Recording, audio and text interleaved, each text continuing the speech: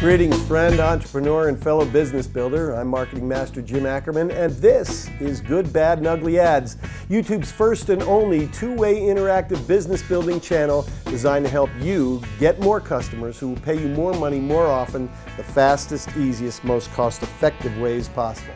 Here's how we roll. I'm about to show you an advertising specimen, a sample ad, if you will, and you'll get to vote on whether it's good, bad, or ugly from a marketing effectiveness point of view. In other words, does it get the prospect to buy or at least take the next step in the buying process?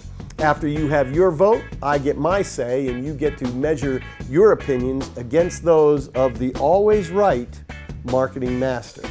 So with that in mind, let's take a look at this email. Well, what do you think of it, huh? Take a look first at the subject line that says mail. GQ Miller left a message for you.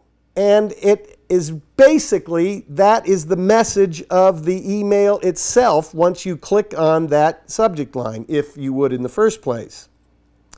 Next, they have a check your messages button,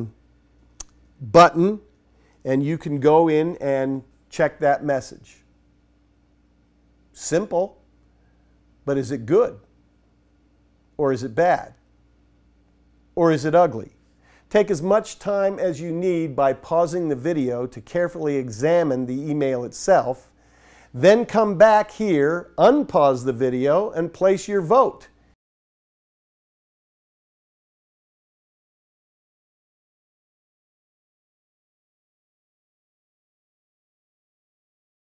Well, what do you think of this email? Is it good, bad, or ugly?